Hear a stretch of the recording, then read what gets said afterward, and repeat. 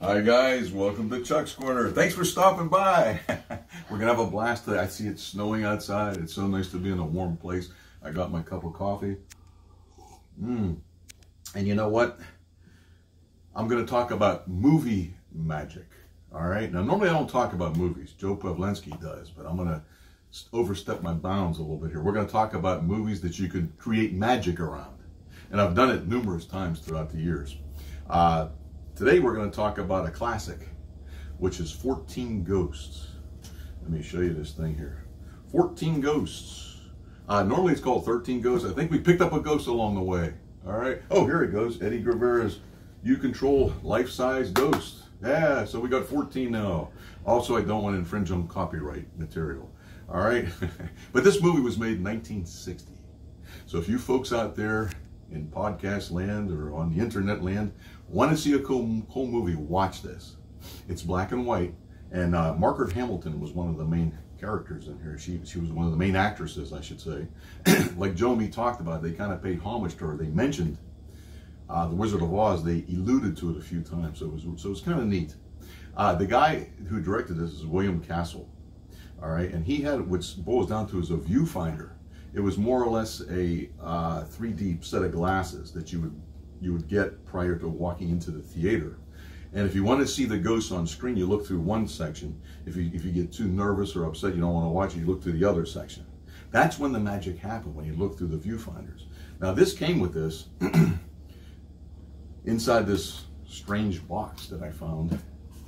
This boils down to my viewfinder. It's a pair of glasses, all right? And these things are, man, I mean, these are some thick glasses here, all right? But we'll get back to that in a minute, all right? Let me put this down here. Inside of the box, we have an old playing card here, and it kind of fits in that little top hat perfectly.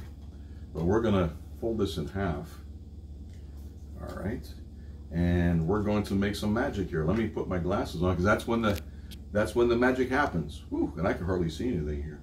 But we're just gonna get this card, and look at this, it stays suspended. If I pass my hand over it, it rises. Look at that. Look, I could stand back and it's still floating. Look at that. We're going to take it, show it's completely normal. All right, and we're going to just more or less hang it into midair. Wow, it even wants to jump. Can you see that? Watch. Look at this.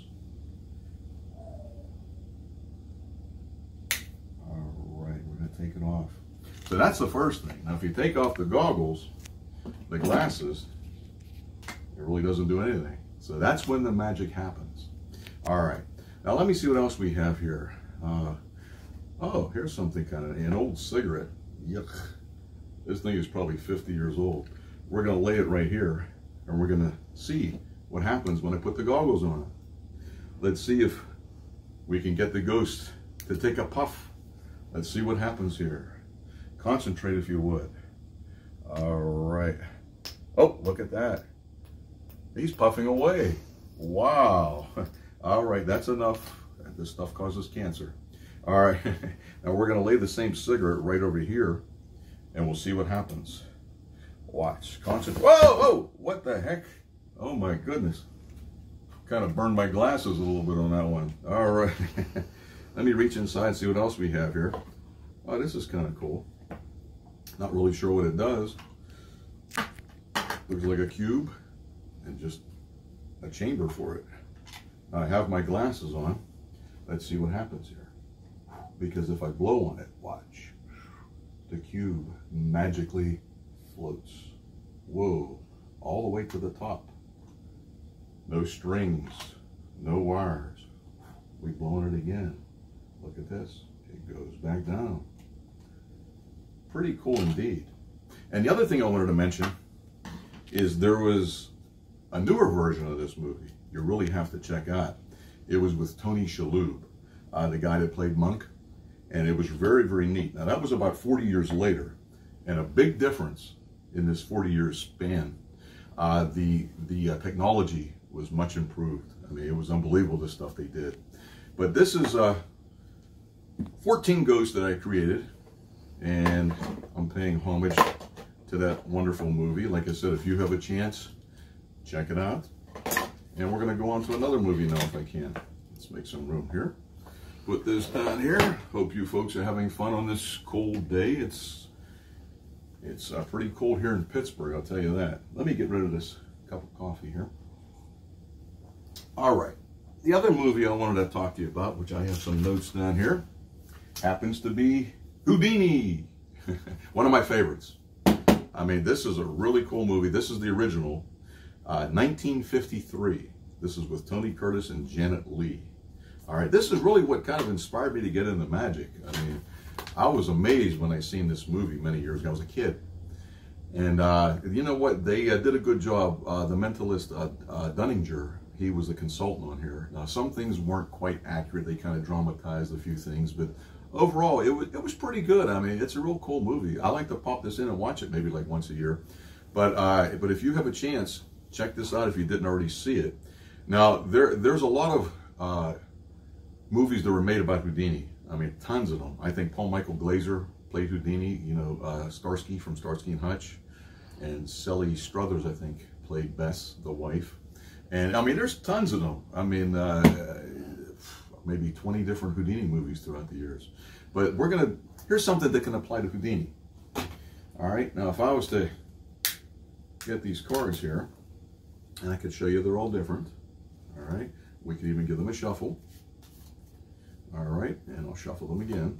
And like I said, nobody's really here today, but I'm gonna just go through and say stop anywhere I want to. I'll say stop right here. Look at this card, please. All right, and we'll replace it.